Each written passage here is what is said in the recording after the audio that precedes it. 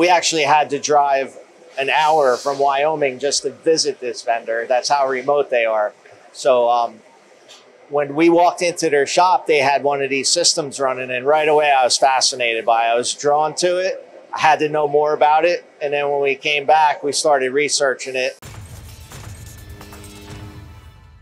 Pat, I walk around this amazing shop here at Thorlabs, and I see, if not everything, darn near everything in automation. Whether it's a form of pallet change, of a multitasking machine, whether it's an implemented pallet change from like a Mideco going onto a 3-axis machine. And to be fair, I'm looking at this automated cell from Trinity right now, and there are somewhat similar adaptations on other machines. So I have to know, which means the audience has to know, why Trinity? What made you lean in this direction? Because currently, and you might go with some more, this is the only one amongst a giant 100,000 foot machine shop in the building. So why? So, you know, traditionally we had mostly horizontal pallet pools that we're utilizing, but we've kind of made the switch over to 5-axis, and like a lot of other manufacturers or job shops, we've fallen in love with 5-axis machines.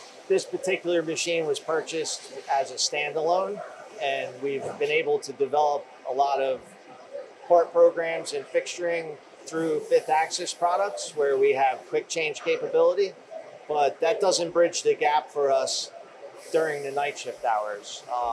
You know, resources are becoming more and more difficult every day to come by. In some regard, machinists are a dying trade. So, you know, we've gone to technology to help us bridge that gap. I like that you've described it in such a way, because it is the hard truth sometimes, isn't it? And there are conversations out there, and we'll just touch on this real quick, is that automation is taking my job. I hear it in other parts of the world. I hear it from time to time, but it's just not the case. You've already said it. It might be, and I hope it's not, but it might be a dying trade. Yeah. Certainly it's hard to find good work these days. And a lot of times people are referring to this now as my night shift or even my second shift, right? Sure. Yep. So I'm looking around this shop again because I'm fascinated by everything you're doing here at Thorlabs, and your ceilings are actually quite high. Yeah. So something I've noticed, and I'll let you kind of go further with this, is this one seems to kind of go up, whereas some of your other ones go out. And we're all battling for real estate space. Was that some of your mindset as well? Absolutely. Our previous facility had very low ceiling heights, so we were kind of, you know, stuck with what we had, and so we went linear, but now we're going vertical to try to maximize the nice ceiling height that we have in this facility. And you know, this is hopefully just one of many that we plan on automating over the next year or two.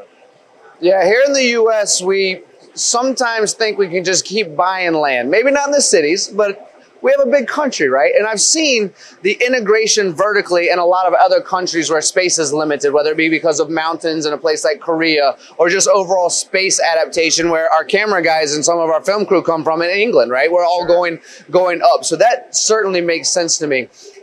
And I have to also ask, when it comes to real estate space, because you're also constantly bringing in new machines over and over and over again, right? Yeah. So how did you learn about this cell? I think you have kind of a fun story about this, don't you? This is definitely one of the first in our territory. I was actually visiting a vendor of ours in Montana, and the labor pool is very limited in that area. So we actually had to drive an hour from Wyoming just to visit this vendor. That's how remote they are. So when we walked into their shop, they had one of these systems running, and right away I was fascinated by it. I was drawn to it. I had to know more about it. And then when we came back, we started researching it. And then I was at a trade show at Automate in Detroit, and I actually went to their booth, made the connection, and here we are, I don't know, 6 or 9 months later, and we have our own system.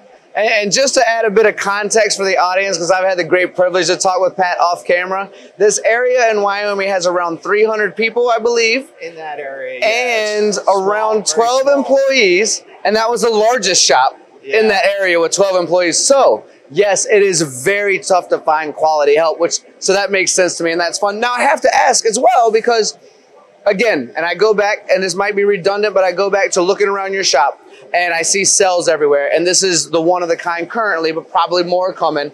So when you have the courage to try something new, sometimes it doesn't work out and sometimes it does. How easy was this to adapt and learn its capabilities? This was probably one of the easiest installations we've ever had.